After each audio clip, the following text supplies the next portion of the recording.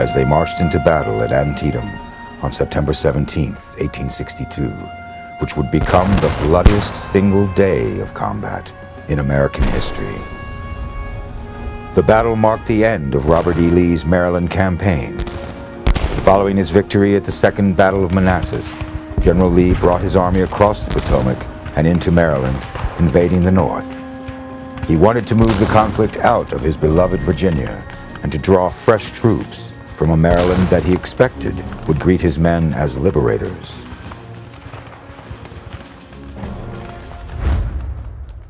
Before diving deeper into the story, we'd like to talk to you about our video sponsor, Masterworks. Now, these battles touched every aspect of life for Southerners. Even their culture began to suffer, with the once vibrant art scene in cities like Charleston and New Orleans practically vanishing. This may sound unimportant in terms of the war effort, but for many wealthy Southerners, this art trade was a great source of income, and stopping it was another way for the North to hamstring the Southern economy. And with our latest partner, Masterworks, that trend continues today, where the ultra-wealthy have sizable portions of their portfolios dedicated to art holdings. In fact, 85% of professional wealth managers now recommend art as an investment. Why? It doesn't behave like other investments do. The stock market lost $13 trillion in the first 6 months of 2022, its worst start in 50 years. But the art market had the opposite happen. It saw the highest auction totals in its 273-year history, defying the odds. That's why Masterworks is so excited to open this market to anyone, not just millionaires and billionaires. You see, Masterworks enables anyone, and we mean anyone, to invest in shares of art from the likes of Picasso, Warhol, and Banksy. That's because Masterworks breaks the art investment into shares, so you can invest in a small portion while you wait for it to sell again. And their 500,000 plus members are already seeing the results. So far, Masterworks has sold 6 paintings for an average return of 29%.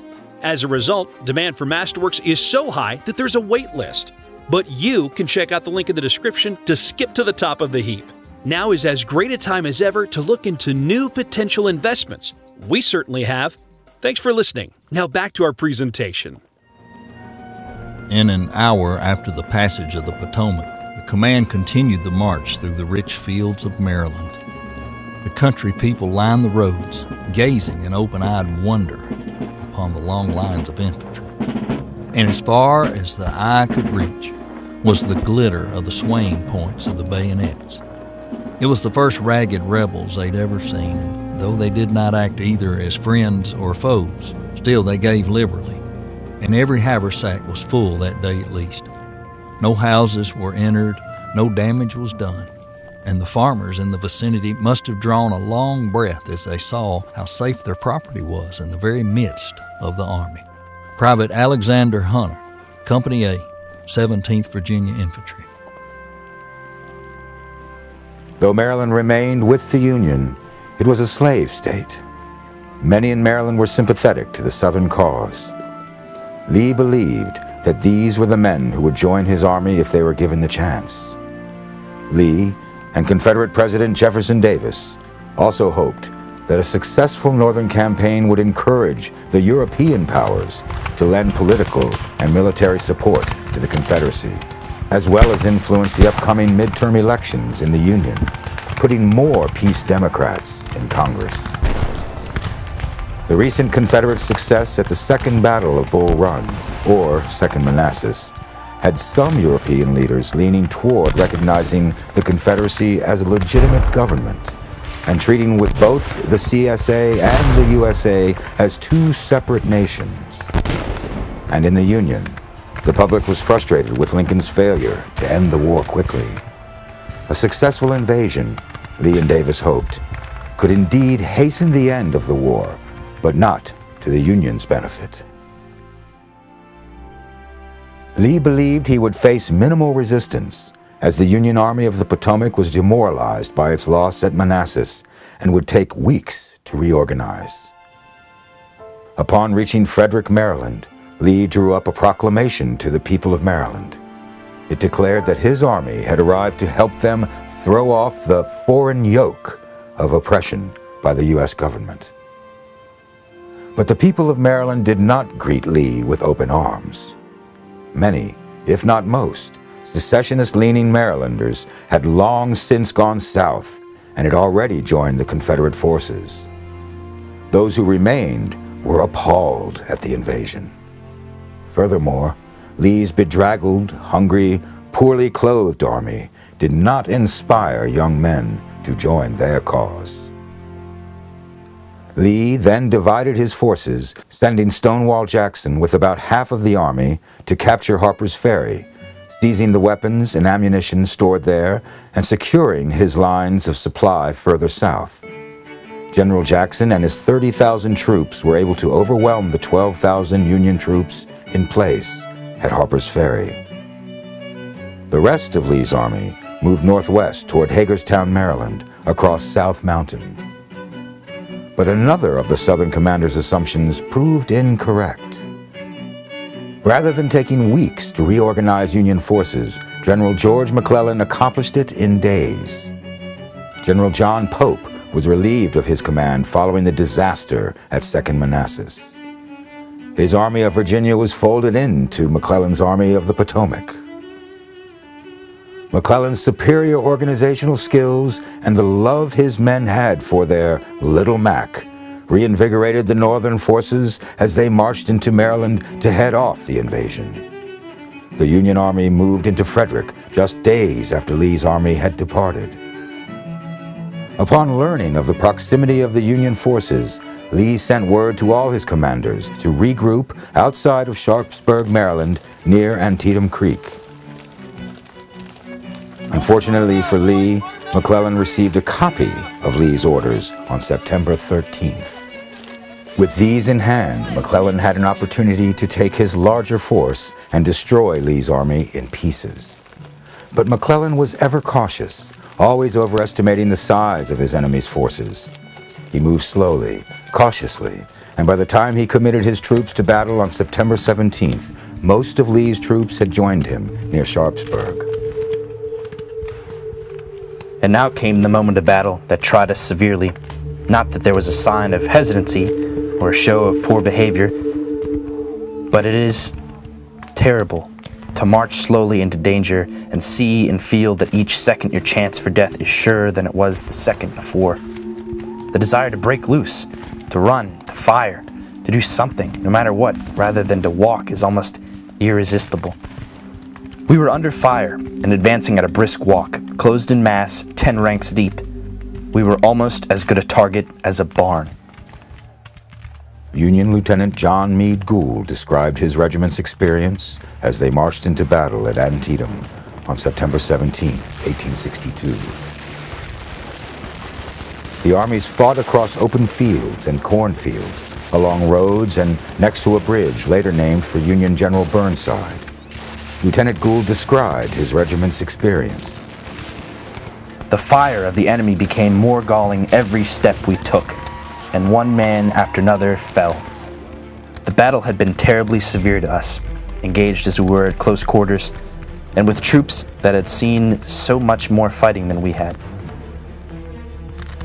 The well-aimed bullets of the rebels as they went zipping past us, killing and wounding our comrades, and sometimes cutting spitefully through our clothes, made us the most nervous, of course. Every stalk of corn in the northern and greater part of the field was cut as closely as could have been done with a knife. And the slain lay in rows, precisely as they had stood in their ranks a few moments before. It was never my fortune to witness a more bloody, dismal battlefield. General Joseph Hooker, 1st Corps, Army of the Potomac. The battle at Antietam saw 23,000 casualties, killed, wounded, captured, or missing. A quarter of the Army of the Potomac, and over 30% of the Army of Northern Virginia. Over 6,000 American soldiers, North and South, lost their lives on that day of battle. As historian James M. McPherson notes, American casualties at Antietam were 4 times greater than American losses at Normandy on June 6, 1944.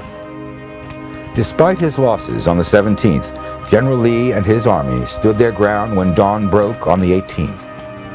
They stood facing McClellan's larger army, which included 20,000 fresh reserves who had not fought the previous day, and they prepared themselves for attack. But that attack never came. Eventually, Lee withdrew his forces across the Potomac. From one perspective, neither side won that bloody battle. Despite being greatly outnumbered, Robert E. Lee's superior generalship had allowed his smaller army to inflict significant damage on the Union forces.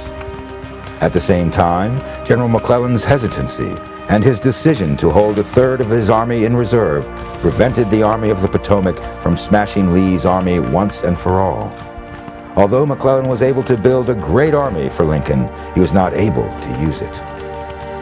Lieutenant Charles Brewster of the 10th Massachusetts was working at a recruiting station in Cambridge when he learned of the results at Antietam. He wrote in a letter home to his mother, "I see the news begin to grow less favorable to our side in the late battles. At first they were going to bag the whole rebel army. Now they are driven back into Virginia, which is not the place to bag them by a long shot." But though McClellan might have been able to accomplish far more than he did at Antietam, it was nonetheless a strategic Union victory. Lee's army was stopped short. The northern invasion had failed. The Army of Northern Virginia returned to Virginia. The loss at Antietam put a halt to chances of European recognition of the Confederacy. Karl Marx, living in London, had been following the American Civil War closely, writing numerous articles about it. In October 1862, stating what many had already agreed upon, he wrote, "The short campaign in Maryland has decided the fate of the American Civil War, however much the fortune of war may still vacillate between the opposing parties for a shorter or longer time." In the elections in November, although the Peace Democrats would capture more seats than they had previously held, Lincoln's Republican Party would maintain control of the House of Representatives. Combined with the Unionists, who were also committed to preserving the Union through military means, they controlled the majority vote.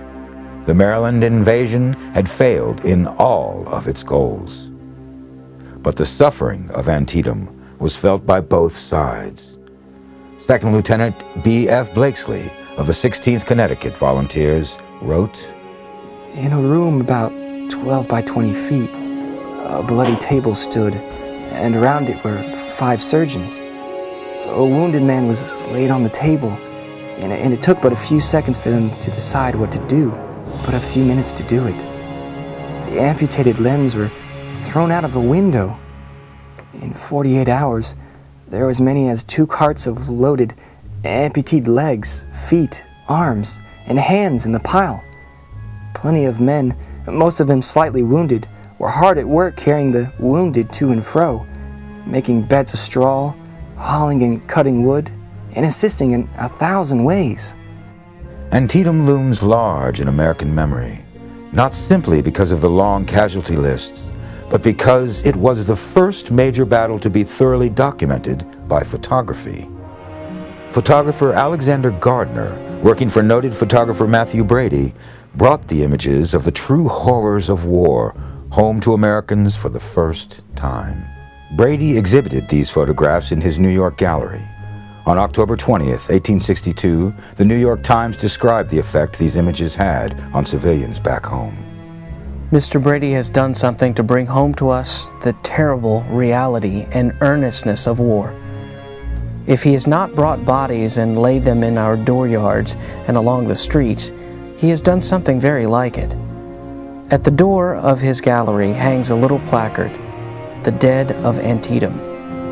Crowds of people are constantly going up the stairs. You will see the hushed, reverent groups standing around these weird copies of carnage, bending down to look in the pale faces of the dead. We should scarce choose to be in the gallery. When one of the women bending over them should recognize a husband, a son, or a brother in the still, lifeless lines of bodies that lie ready for the gaping trenches. Those lifeless lines of bodies weighed on President Lincoln. But what frustrated him most about the battle at Antietam was the series of missed opportunities. Yes, General McClellan had succeeded in stopping Robert E. Lee's invasion of Maryland, but General Lee had succeeded in preventing his own army's destruction at the hands of the Army of the Potomac. While Lincoln was glad to have the immediate threat removed, he saw the failure to smash Lee's army after Antietam as a lost opportunity to end the war.